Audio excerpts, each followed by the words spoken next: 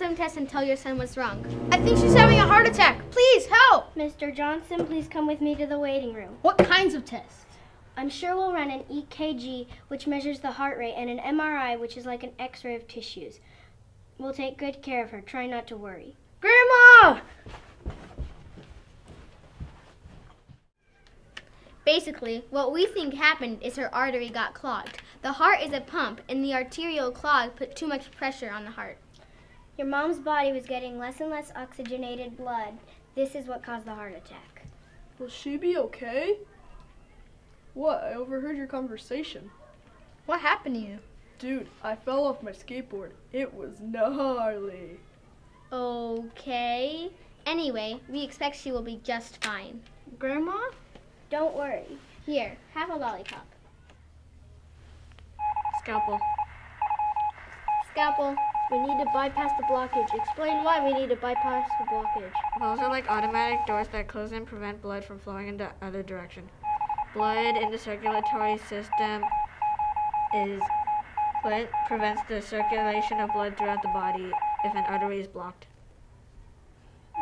Blood can't travel to the lungs to distribute the oxygenated blood to the rest of the body. Excellent. You're almost a fine surgeon.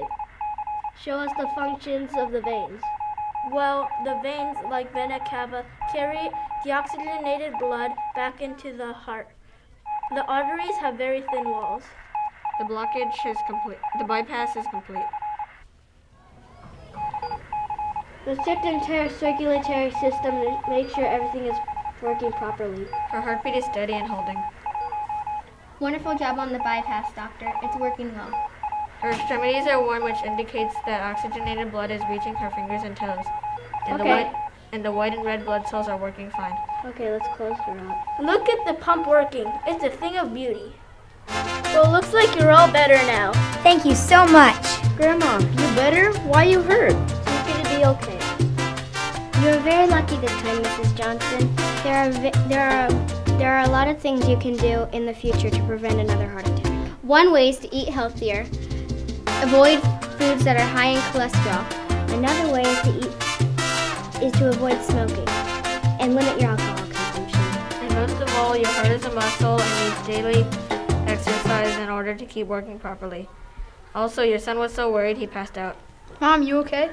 Yeah, I'll do anything to prevent another heart attack.